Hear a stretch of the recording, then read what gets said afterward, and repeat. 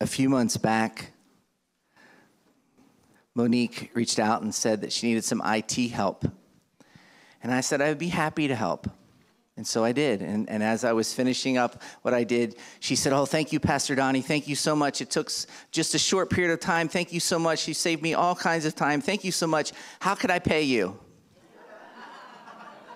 And I remembered in a moment, Monique and Al bringing communion to our church. Would you come and speak to us, sister?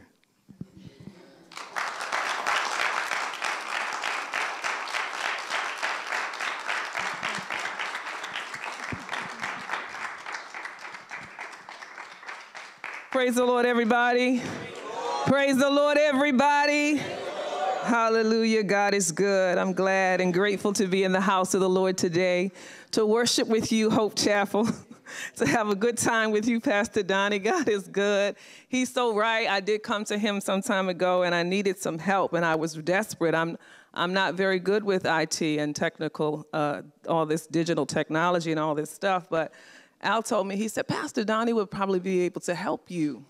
And surely he really did. Like in a few minutes, you know, when you know your stuff, you know your stuff. And so, yeah, I said, how can I bless you back? How can I bless you back? And he was right and ready.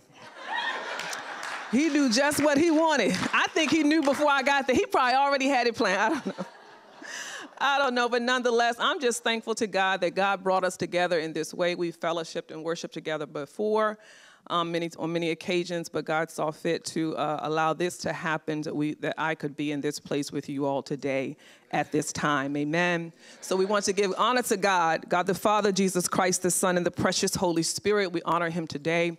We give honor again to you, Pastor Donnie, Pastor Julie, Pastor Lala, to my dear pastor, my mother, my best friend, Pastor Helen Solomon. I want to thank and praise God for Solid Rock is in the house, Hope Chapel. Hope Chapel, Solid Rock, Hope Chapel. God has brought us together finally, and it is a blessed thing, and I'm just glad about it. I'm thankful to God that everybody has God has allowed everyone to make their way safely into this place today. Amen, to worship and to hear a word from the Lord today. And there is a word from the Lord. I have to say, as the Lord prepared me for this message, he did so in such a way that he has caused me to have to even though he knows that I like to have a plan, he knows that I like to have my stuff together, you know, when I have to come before his people and before him, in fact. And he said, you're going to trust me all the way right up to the very moment. Amen. So there is a word from the Lord today, and it is a right now word. Amen. It is a right now word from the Lord. So we're going to allow the Holy Spirit to lead us through the scriptures today, and we're going to hear what God has to say to us today. So if you have your Bibles, you can turn to the book of John. We may jump over through the Gospels just a bit, but if you get to John around the 13th, 14th, possibly 15th, 16th, 17th, 18th chapter, if you're in there, okay, we're going to find it. We're going to hear what God has to say to us today. I believe it was Pastor Lala asked me on last week if I had a title for the message that I was going to share today. And I was thankful to God he had given me that. And I was able to share with her hope for the saint and help for the sinner. And that was what the Lord had dropped in my spirit. And that is what I began to focus on. But even before that, I had been seeking the Lord for his word for this message on today. And I had some thoughts of my own. But he knows what he knows what the people, he knows what we need right now. He knew what we were going to need right now today. And in fact, it's something that we need every day. So I want to talk to you today, and that's what I'm going to do. I'm going to allow the Holy Spirit to just speak through me, and we're going to share coming from the subject of love today. Love. So I want to, I'm going to prepare myself. Like I said, we're going to allow the Holy Spirit to speak, and I'm going to let him lead me through the message. I have prepared some thoughts of my own. The Lord led me, gave them to me. Amen. but I wrote some things down. But the ultimate goal today is just to let the Holy Spirit speak to his people. Amen. So before we go any further, if you've got John open and you're at around the 13th, 14th chapter, you're in a good place. But before we go any further, we're going to offer up a word of prayer. Amen. Our Father and our God, Lord, it's once again that we come now to say thank you. We thank you today, God, for your grace and your mercy, Father God, for your peace and your loving kindness for this another day, Lord, that you've blessed and allowed all of us to see. We thank you, Lord God, that you woke us up this morning with our hearts and our minds on you, and you allowed us to make our way to this place of worship one more time, God. And Lord, we ask first now that you search our hearts, Lord, whatever sin you find in us, whatever's not pleasing in your sight, God, please forgive us and wash us clean of it.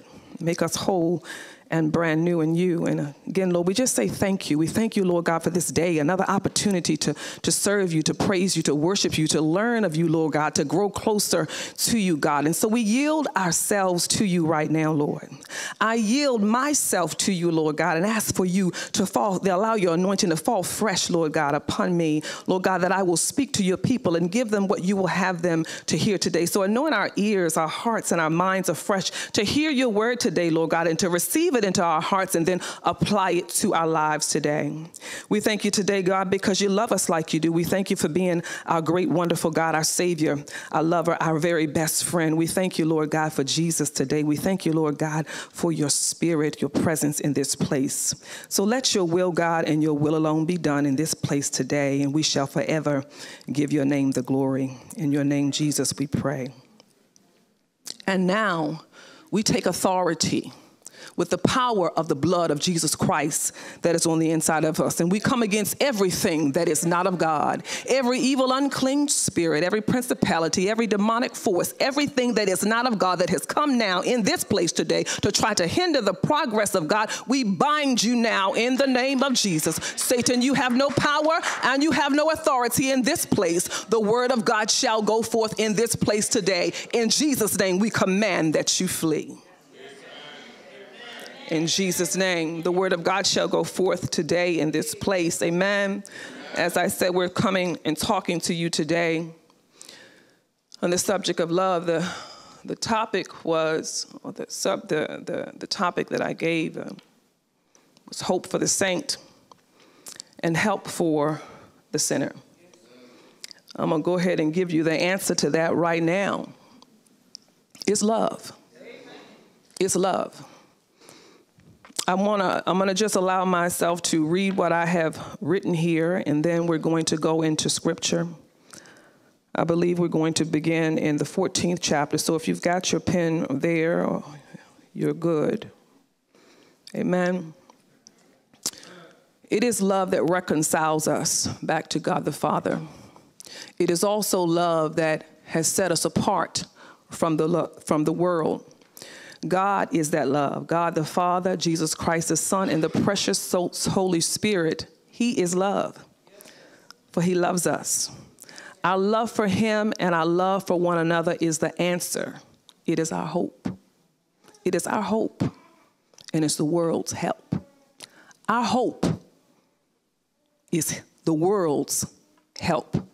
Love, church, love, people of God, is the answer.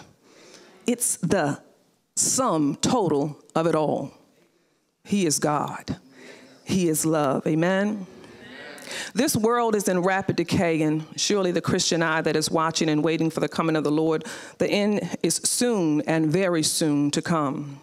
And although we know this life has us in a very real spiritual warfare, and that we are living in a world that is made up of a majority that have turned from God and are seemingly taking over, embracing sin and all the things contrary to the word of God. Sometimes day to day, it is very daunting and discouraging of a task to press on and be all that God has called us to be. This world is so full of evil and hate, unkind, and downright evil and conniving people. And we live amongst all this every day. Sometimes I hate to turn my TV on and look at the news because there's so much tragedy. And not just from natural disasters or, things that are common to humanity, but just from blatant evil. Just running rampant in the world. People just hurting one another. The love, truly, surely, we can see it is waxing cold in this day. We live amongst all of this. And then on top of all of that, we got our own personal struggles, challenges in our own life, in our own relationships. Amen. Husbands and wives, mothers and daughters, and mothers and sons, and fathers and sons, and sisters and brothers, and siblings, co-workers, neighbors, friends, enemies. We got all of this stuff going on. Relationships, turmoil, ups and downs in life.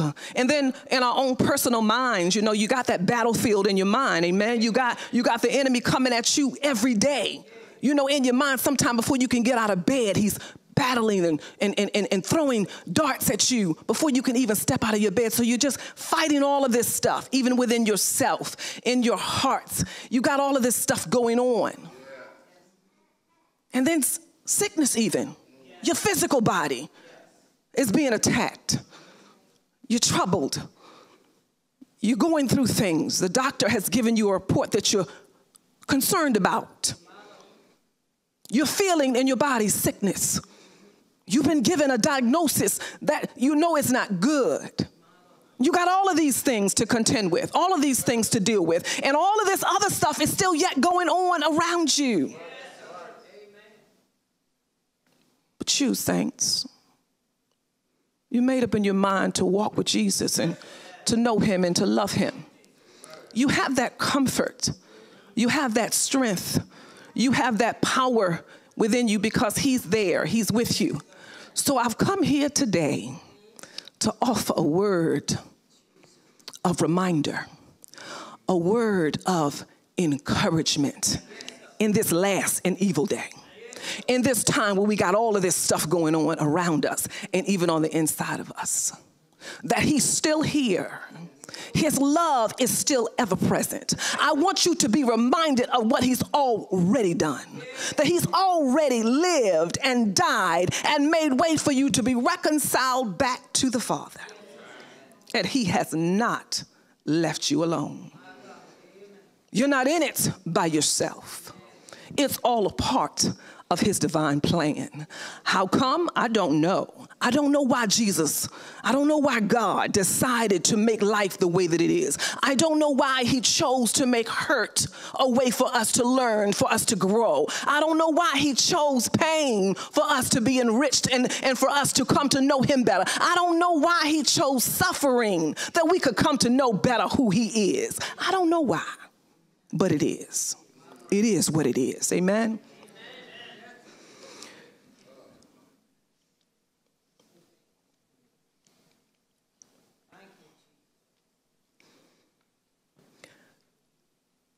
Before we get to the 14th chapter of John, I want to say this. Let us remain faithful to Christ. Let's endure these hardships of life, remembering we win in the end, church. Let us not forget in the midst of all that is going on around us who he is, what he did, why he did it, and what he has commanded us also to do. He is love. He died for us. That is because our forefathers, they messed up a real good situation, and here we are. But nonetheless, he died for us so that we could be reconciled to the Father once again, because he loved us. Because he loved us so much. That's why he did it. And he has commanded us to first love him and then also to love one another. We may get to that verse and I'll read it right out of the text for you, but I want you to get that he said that first love him. I bet many of you can say with me, love him with all your heart. Yes, with your mind, your soul, your body, your spirit, everything. Give him all that you got. Love him first. And then he said, love one another. If you get that right, you got it all right. Amen. So we got this revelation, we have this understanding, and we've accepted him as our Lord and our Savior, and he's walking with us. And it's a beautiful thing. Some days are better than others. And, you know, we're not always sad. We're not always going through. We rejoice because the joy of the Lord, it is our strength. It's what carries us through. Amen. But yet and still, you know, we need to be reminded, we need to be encouraged sometimes that he is right here with us, that he loves us like he do. And even in the midst of all that we're going through, we have to love too, because that's what he commanded us to do. So when we look into the book of John, the Gospels, I thank and praise God, because I love the word of God. I love when I come to a place where you can read the word of God and you can just hear Jesus talking to you. You know, it's not like you read in a book in scriptures that somebody else wrote. You hear him talking to you through the word. I remember when I first came to the Lord, my mother, she told me I wanted to know more about God. And she told me, she said, a good book to start with, baby, is the Gospel of John. And I took her advice, and I opened up the Gospel of John, and I began to read it. And you know what, saints? I began to find out who Jesus is. I began to find out that he really is love. I began to find out that he loves me so much. And then you know what? I fell in love with him. And this love story is continuing on even right now as we speak. I fell in love with him, and I began to see and see all that he went through and all that his disciples went through, all that the people, the followers what they went through. I saw all of the back and forth that they had to deal with and contend with. I saw all the great miracles, all that the Lord did. I saw how the Pharisees and the Sadducees, I saw how they fought at him, and the world, you know, still rejected him, and they just wouldn't receive him. They just hated him. The world just chose not to receive this love. And the disciples, the people, Peter, I want to talk about Peter for a second. They were with him, and they saw all of these great things that we read about today, and they were experiencing them, and they were going through them. And you know what? They felt just like you do. They felt just like I do. Here we are. You know, here they are. They've been walking with Jesus and going through all of this stuff. They living in the world. It was rough back then too. Don't think that your stuff is new. Don't think that these are new challenges and new evils and new horrible things that are happening. All of this kind of stuff there is nothing new under the sun. It was bad. It was horrible back then. They were going through so much, you know it, back then. But they had Jesus. They had him. But at this place in the gospel, Jesus is preparing them now because he's getting ready to go back to the Father. He's completed his assignment. You have an assignment too, amen? He had just about completed his assignment. He hadn't done, you know, the ultimate completion of it, but he was getting them ready because he was going to have to go back. And so he was giving them the good instruction that they needed, and he was giving them the equipment that they needed to be able to carry on, because he was going back to the Father. He had done his assignment. He had left this good book full of the gospel, you know, for them to be able to go on and carry on his word. He was passing it over to them, and he was going to go back. So he was preparing them, and he was praying for them. He was preparing to pray for them. And that's the prayers that follow, that are coming up, how Jesus prayed for himself, his strength, his own strength to get through. And then he prayed for his disciples, for their strength, for them to be able to carry on what he had called them to do. And then, you know what he did? He prayed for all of us. He prayed for you. All of those years ago, he had you in mind. It's in there. It's in there. But nevertheless, that's all good.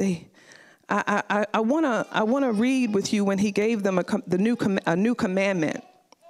This is actually in the 13th chapter, and we're going to read the 14th chapter, we're going to read 14, 1 through 6. But let's begin first at 13 and 34. He said, "A new commandment I give to you, that you love one another, as I have loved you, that you also love one another." He said, "By this all will know that you are my disciples, if you have love for one another." It reconciles us to him, but it also sets us apart. It makes it clear there's something different about you. So again, I'm going to read it again because I want you to get it, because I want you to hear this great message that Jesus is giving them, this instruction. A new commandment I give to you, that you love one another.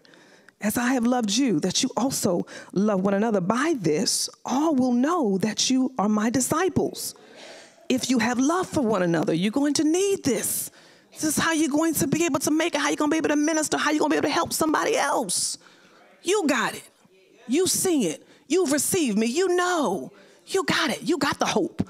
You know that he's coming back again. You know all the things that I've promised you. You've received it, but you got to help somebody else. That's how they're going to know that you got something that they want and something that they need. But what did Peter say? Y'all see yourself in this. I see myself in his response. Simon Peter said to him, Lord, where are you going? Where are you going? What you mean? What you talking about? Lord, where are you going? I think, you know, this is such a profound statement to me, because Jesus let him know, I'm going away. I'm going back. I'm going back to the Father, and this is what I'm giving and leaving with you now, today. And Peter's concern is, that's all good and fine, you know, but where are you going? Because I need you. Can anybody witness and relate to that with me today? You know, I know you're real. I know you are who you say you are. I know that you're all powerful. I know that you love me. I know that you got me. But Lord, sometimes in the midst of all of this stuff, I feel so desperate, so alone, so entrapped in all of this mess, and I can't do this without you. What are you talking about? Where are you going? I need you here with me. I'm telling you today, he's right there. He's right there. He's so good. He's so wonderful. He's so kind. Peter said, Lord, where are you going? He said, where I'm going, you can't follow me now, but you'll follow me afterward. There's your hope. I'm coming back. Listen to what he says in 14. Are we there? He said, let not your heart be troubled. You believe in God, believe also in me. In my Father's house are many mansions. If it were not so, I would have told you. I go to prepare a place for you. And if I go and prepare a place for you, I will come again and receive you unto myself. Where I am, there you may be also. And where I go, you know, and the way you know. But here's another disciple.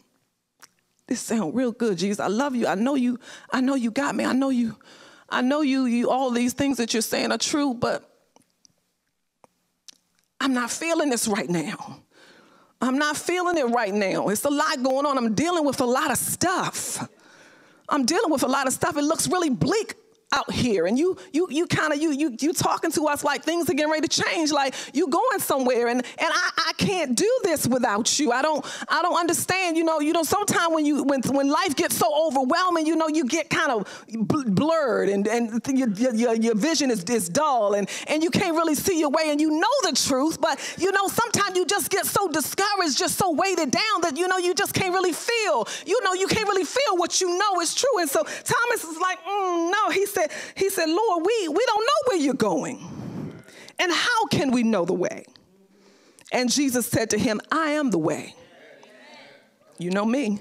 I am the way, the truth, and the life. No one comes to the Father except through me. I'm the way. I'm your hope. I'm your answer. Yes, it's rough down here. Yes, we're going through a lot. Yes, it's a lot of persecution. Yes, it's a lot of evil, a lot of hatred. You suffering all kinds of things.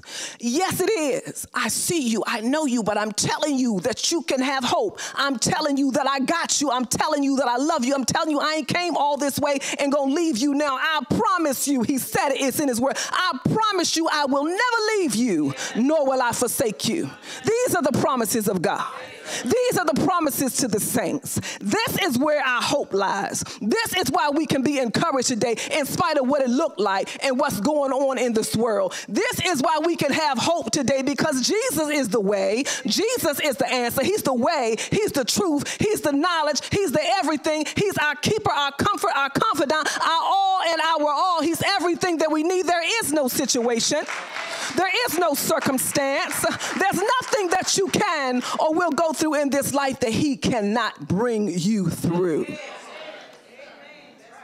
There's only two kinds of people in the world, saints. Two.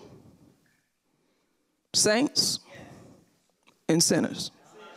If you want to call it something else, you can, by all means. The saved, the unsaved, the just, the unjust, the weak, the tear. However you want to say it, it's only two kinds of people. The believer and the unbeliever.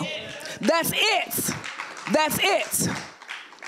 There's only two kinds of people, but we all are going through this life together. We all are going through the same types of situations and circumstances. We all are struggling with the same types of burdens and affairs that are going on in life. We all have this stuff to deal with. We all have a body, a mind, a soul, and a spirit. We all have a soul that has to be saved. We all have that. You've heard it before. We all have that God-sized hole in our heart that we need to be fulfilled. We all have that. We all have that. We all have that. We're all going through those things. But the difference is some of us have the fulfillment of the Holy Spirit. Some of us have Jesus Christ on the inside, and we can be encouraged today and know today that he's with us, he got us, and he's going to take us through this. That we have a reason and a purpose to go through our pains, to go through our struggles. We have a reason because we call out to him. We cry out to him when we're going through those struggles. We get to know him better. We come to know that his words are true, that his promises are true. We come to find all of these things out, everything that he said, we come to see it for ourselves, and then we can help somebody else. That's his plan. That's his way. That's how he's chosen to do it. Love. So what is it? What is it? 1 Corinthians 13:4-8. I'm going to just read it to you real quick because I don't think I gave it to him for him to put up there. The biblical definition of love tells that all love is and what it is not, that is patient, is kind, it's not grievous or arrogant, it's not rude or selfish, it's not provoked or evil, it finds no joy in sin, but rejoices in truth, it bears all things, it believes all things, it hopes in all things, it endures all things, it endures all things. Love never fails. There is no problem, no situation, no circumstance. There is nothing going on in this life that love will not get you through. The promises of God tells us that all things work together for the good of them that love him, that are the called according to his purpose. So be encouraged today, wherever you are and whatever you're going through, that it's working together for your good. He has a plan and he has a purpose for your life. We are in the midst of this world that's dying. So above all, keep loving one another earnestly, since love covers a multitude of sins. When folks don't treat you right, when people blatantly disrespect you and hurt you without a cause, he said, love them anyway. Love covers a multitude of sins. Love does it. Love has it under control. Love can take care of it when you cannot. I just need you to just trust him and take him at his word. Love is the answer. Love is going to cover it. These are the promises of God. So no matter what you're going through, where your hurt lies, what somebody has done, or however somebody has mistreated you, I want you to understand and know today that's a real situation. I'm not trying to diminish it. I'm not trying to make you feel like you're not there's no reason for you to be angry. But I want you to know today that God has required us to love. You love him first. You love him. And what did he say? If you love me, you'll keep my commandments. And this is what I'm telling you to do. Love me. Know me. Spend time with me. seek my face, and then love one another. It's going to take care of everything else. Love binds everything together in perfect harmony. Differences don't matter. We are all people. If we love each other, everything going to flow right. It's going to harmonize. It's going to be smooth. It's just going to work. When you just make up in your mind, I choose to obey you, God. I love you. There is nothing to hinder you or stop you from that. There's nothing to be afraid of in that, because 1 John 4:18 says, there is no fear in love, but perfect love. It casts out fear. For fear has to do with punishment, and whoever fears has not been perfected in love. So you don't have to be afraid of anything. I want you to be encouraged today, whatever this thing is that you're facing. And I just know that this is applicable to everybody in here. Whatever you're facing, if it's weighing down on your heart and mind, got you tightened up, and the enemy is trying to place fear upon you, I want you to release that today, because I want you to know that God loves you. I want you to know that he has a plan for you. That this thing, whatever it is, he working it out for your good. And not only for your good, but those that you are going to come into contact with, he's working it out. He's perfecting this in you. So there is nothing that can hinder or stop what he's doing. So I want you to be encouraged today.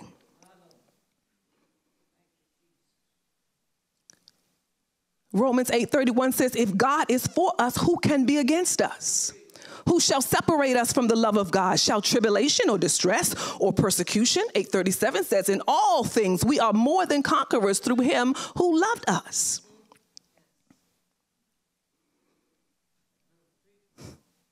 More than conquerors through him who loved us. We can overcome anything. We can make it through. He's coming back again. He says, where I go, I'm coming again. I'm going to receive you unto myself. So be encouraged today, saints. This is your hope. But your hope is the world's help. The world, be these people. They're dying. Your neighbors, your coworkers, your friends, your enemies, they need to know this word today. They need to be loved on even when they're unlovable. So there's help for the sinner, for the lost, for the unjust, the unsaved today, and I hope in the love of God, because he's already given it to us, and it is now for us to spread the gospel, to share the good news. This is what it is. But these promises, so many of the promises that I've just shared with you today, these promises apply. They do apply to saints of God, those that have accepted him and have put their trust in him. The sinner is lost because they haven't accepted these promises. They haven't accepted Jesus Christ. And so they can't look to this way of love. And they can't navigate through this tumultuous life that sometimes seems impossible and overwhelming and unfair. And it's just too much to bear. They can't navigate it through it like you can, because you can be reminded and you can grab hope to that what you know is true, and you can reach out and you can cry out. They don't have that. So we cry out for them today. We petition today for their salvation. We petition today for their souls to be saved. There is yet help for the sinner. This is a re-extension of an offer that has already been presented to you. Amen. Amen. God does not desire that anyone perish, that anyone be lost. This same hope, this same joy, this same peace, this love, this unconditional, you can't comprehend it. You can't wrap your hands around it. It's just too big. It covers everything. It conquers all. Everything. This love is for you too. So there's help for the sinner today. Ain't nobody leaving out of here today without the opportunity to have this same hope, to have this same love. I'm going to just read these scriptures for you, and we're going to move along, I do believe. I don't know how much time. Y'all didn't tell me how much time I had, but I know I ain't at my home church, so I'm going to try to be mindful of the time. Do I have a few more minutes? You sure did not. He did not. He did not. He did not. He did not. So what I'm going to do right now, I'm just going to give you the scripture. I'm going to read the scriptures to you. And we're going to move on from there, amen. And we're going to allow the Holy Spirit to wrap this thing up. Matthew 22, 37 through 40. Let's hear directly out of the word. He said, you shall love the Lord your God with all your heart, with all your soul, and with all your mind. This is the first and great commandment. And the second is like it. You shall love your neighbor as yourself. On these two commandments hang all the law and the prophets. Just to make that clear, you know there are 10 commandments. We know from the Old Testament. We know that that is the law. But Jesus came, he lived, and he died. He is the New Testament. Amen. We are now saved by grace. And so what he's telling you, if you get this right, you got everything else covered. Amen. So he said, little children, I shall be with you a little while longer. You will seek me. And as I said to the Jews, this is John 14, 34 through 35. Little children, I shall be with you a little while longer. You will seek me. And as I said to the Jews, where I'm going, you cannot come. So now I'm saying it to you, a new commandment, as we spoke earlier. I give to you that you love one another as I have loved you, that you also love one another. By this all will know that you are my disciples.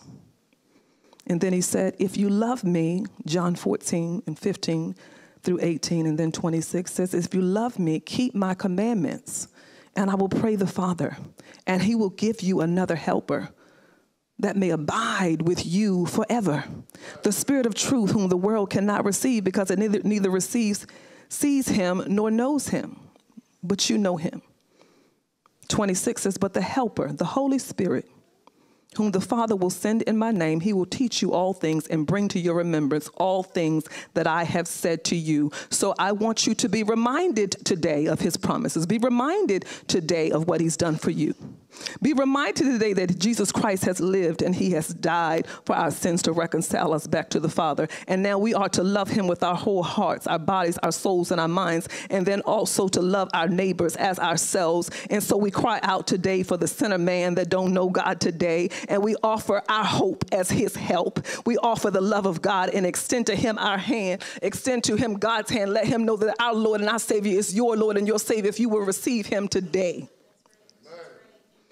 If you will receive him today, you can have this same hope, this same peace.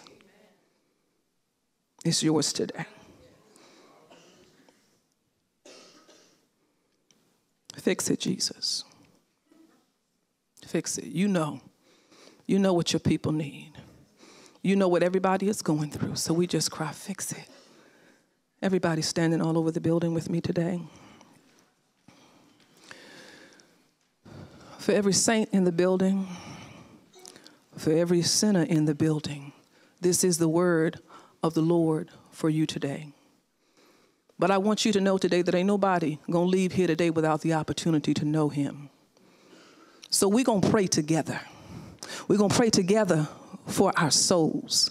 Fear will not get the victory today. The enemy will not get the victory today in causing you to be afraid to come and give the preacher your hand and give Jesus your heart. We're going to pray this prayer together today before we close out of here. Amen.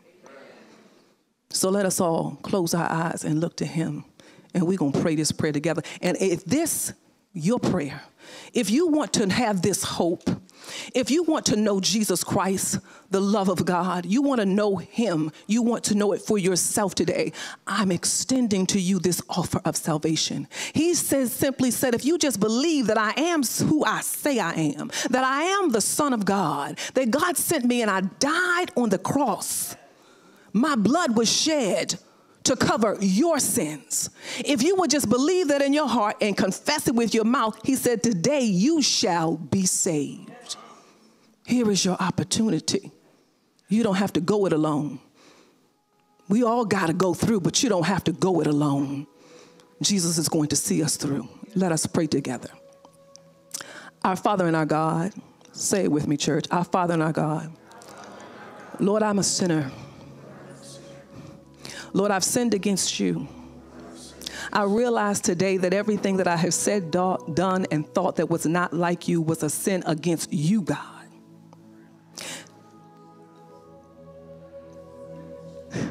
Jesus. Lord God, I repent of my sins. Come on, church. I repent of my sins. And I ask you now, Lord Jesus, you are the Son of God. I believe that God sent you to die on the cross to save me from my sins. Lord, I repent. And I ask you now to come into my heart and to save my soul. Be the Lord of my life. Lead me and guide me. Let your helper come. The Holy Spirit, live with me, dwell with me, lead me, and guide me. In your name, Jesus, I pray. Amen. Father God, it's once again that we just say thank you, Lord. We thank you for your word today, God. We thank you for your sweet fellowship with us today, God. We thank you, Lord God, that everything that has been done in this place, Lord God, is according to your will. So we lift up every saint to you today, God. Every person in this building, Lord God, meet their need, God. You see and you know what they're going through. So we cry out, Lord God, for that you would just continue to bless, strengthen, heal, and deliver. Cover us all, Lord God, with your precious blood. Lead us from this day forward. We shall forever give your name the praise. You are our hope. You are our help. Lord, you're our everything. In your name, Jesus, we pray. Amen. This is the word of God.